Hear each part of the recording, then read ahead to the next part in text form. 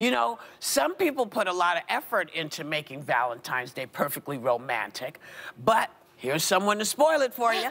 A sex therapist is making the case in the USA Today why you may not want to have sex today.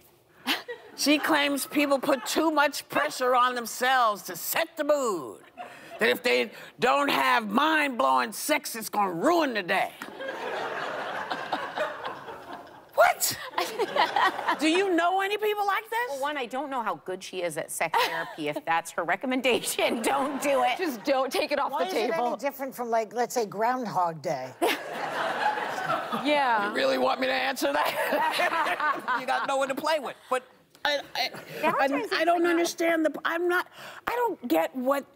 I think people celebrate. It's a nice celebratory. It's a made-up holiday. It's a nice holiday to, it's a Hallmark to do holiday. stuff. It's a Hallmark holiday. Yeah. What's wrong with having, you know, mediocre sex with somebody you like? Right, that's what I was confused by, because it was advice specifically to couples. Like, if you're with that person, you like having sex with them enough that even mediocre sex is still pretty good. Well, pizza's pizza. You know what I mean? If you don't have any pizza, yeah. If I'm even having midweek especially sex, I'm midweek. Okay. The whole thing is that people go out on Valentine's Day and they eat a big meal and they get tired and they fall asleep. So my recommendation is you don't go for the big meal until later. First, you make her the big meal. You do a matinee in the afternoon. You do a matinee. Matinee is key to good sex. A martini. Martini. Empty stomach. Definitely no eating. empty stomach. No. If you don't drink, there are other options. Max can tell. Not even popcorn, not even popcorn. No, Max can tell by what I'm eating if I can have anything later. Just saying.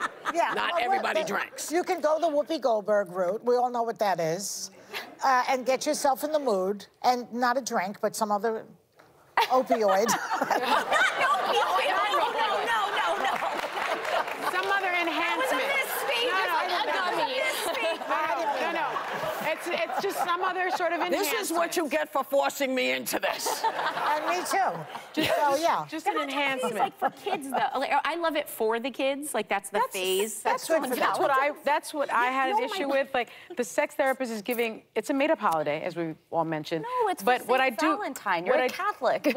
Yes, but it's become commercialized. Who is Saint Valentine? Do you ever hear anything about him other than No, this I'm a day? Protestant. I don't know. What did he do? Did he cause a miracle? Did he turn wall? Yes, he did. Well, he must have, because he became a saint. He did cause a miracle. Can't be a saint without having a miracle happen. Yeah, so something happened. That's not true lately, but What I do like about Valentine's Day is I don't think we tell certain people in our lives enough that we love them. Why not? You know, I just think we've come out of a pandemic and people are depressed and people are down and we could use more love. So I use Valentine's Day not to have like hot sex, but to, sorry, Manny, but what I do is like I give my children something thoughtful. I sent my son in college something thoughtful. I gave my mother chocolate this morning. Like, I love you. I'm going to remind everybody in this room that if you love somebody, you need to let them know. Every day. Not just one time. I mean, listen, the people that I would have, you know, I do stuff for the kids. Yeah. Because it's fun. But, you know, people I love, I let them know more often than they probably want to hear it. Yeah. Because people disappear in a second. Yes. And I miss my family. Yeah. And I tell everybody I love you. I love you too, honey. I love you. Aww.